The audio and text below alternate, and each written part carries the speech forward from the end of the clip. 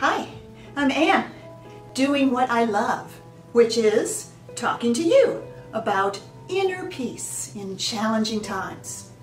What shakes up your sense of inner peace?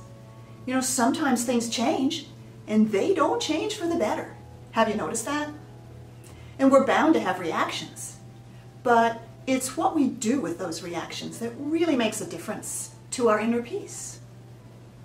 My student Liz loves her 13-year-old daughter Sophia, who she described to me as a smart, funny, and kind person. And until Sophia was 11 or 12, they had a super close relationship. They would talk in the car or on walks, and Sophia shared with her mom all the struggles and joys of her day at school. Liz adored feeling this much closeness with her daughter. She probably didn't even realize how much it meant to her until it all went away. Seemingly overnight, around the time Sophia turned 13, those nice, intimate talks disappeared. The two of them still rode in cars together, but the car rides included a lot of silence. On Liz's part, it was awkward silence, as she wondered how to reawaken the closeness and if there's something she'd done wrong. Liz was able to confirm that Sophia's new quietness wasn't because she was depressed or that something had gone wrong at school. She realized that Sophia was going to a new place inside herself, a developmental stage where her closeness with her mom was no longer what drew her attention. The problem was Liz's own feelings of loss and longing. Attempting to connect with her daughter, she was often left feeling needy, lonely, and sad, kind of desperate, almost like she was the child, instead of feeling like the strong and steady mother who Sophia still needed. And afraid that her attempts to connect were driving Sophia even farther away.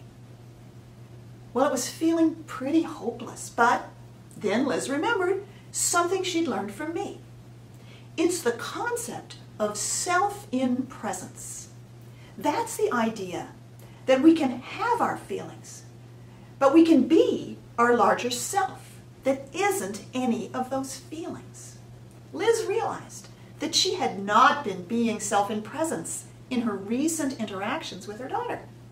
She'd been coming from her needy place, not just having needy feelings, but actually being needy. And that's why her requests for more contact had that pleading quality.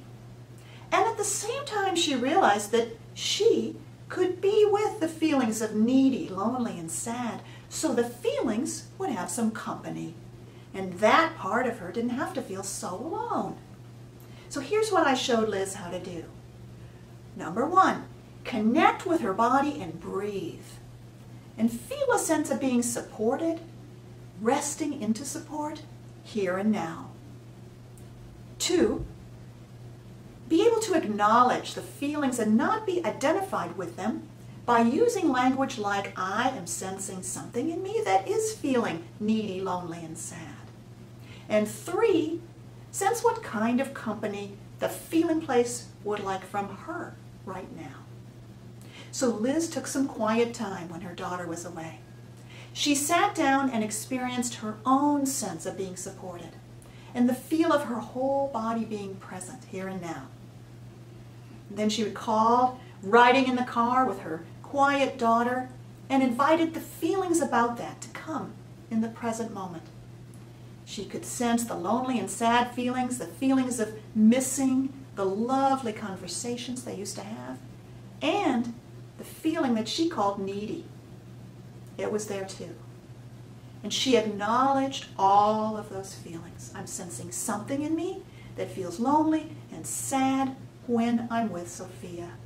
I'm sensing something in me that really misses those great conversations Sophia and I used to have. And I'm sensing something in me that feels needy. And I'm saying hello to all of them. I can be here with all of those feelings with compassion.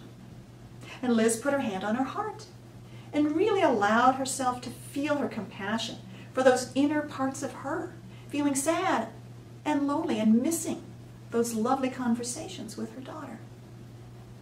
And an odd thing happened. Liz could feel that those lonely and sad and quote-unquote needy parts of her were happy, that she was with them. It made a difference. There was a sense of relief. She found herself breathing more deeply. And this is what those feelings really needed, to be heard and understood and kept company. Well, this story doesn't have an ending yet. All of this happened so recently that we don't know what's going to happen now for Liz and Sophia's relationship. But this much we can be sure about. No matter what happens, Liz is more present to her own feelings, and they now have company. And that means Liz is more likely to feel inner peace and to communicate from there. So, would you like to try this right now? Maybe there's a relationship in your life where the person has changed, or maybe even moved on, or at least become different from how they used to be, and maybe you're missing them, feeling a loss, but not knowing what to do with your feelings. Have you got one like that? Okay then. So, number one, connect with your body. Feel what you're sitting on or standing on. And take your time to feel a sense of resting into support here and now. Number two, be aware of your own feelings about this changing relationship. And acknowledge those feelings using language like, I am sensing something in me that's feeling lonely, sad, or however it is for you. And three, sense what kind of company that feeling place would like from you right now. Maybe put a hand on your heart so you can really give it that company. You know, when change is out of our control and there's nothing we can do, there actually is something we can do.